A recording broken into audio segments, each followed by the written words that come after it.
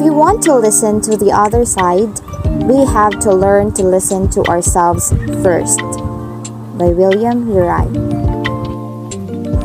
Listening, according to William Ury, is the missing half of communication. It emphasizes the importance of the listening skill in getting approval during negotiation, as well as resolving intense conflicts, which we often perceived as just merely talking. On the other hand, he also explained how one can become a better listener and that it needs to be learned and practiced every day. During the talk, I have finally understood the difference between hearing and listening. When we say that we are only hearing words when someone is speaking, it means that we are more focused on ourselves as to how are we going to respond.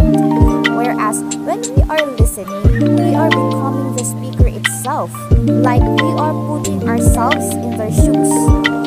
And with that, I have also learned the truth behind the saying, seek first to understand, then be understood.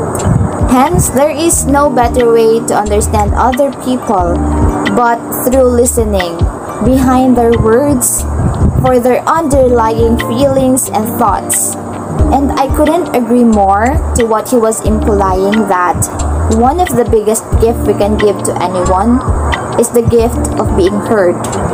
Indeed, listening is a very powerful skill that it can transform relationships, families, and even make the world a better place to live.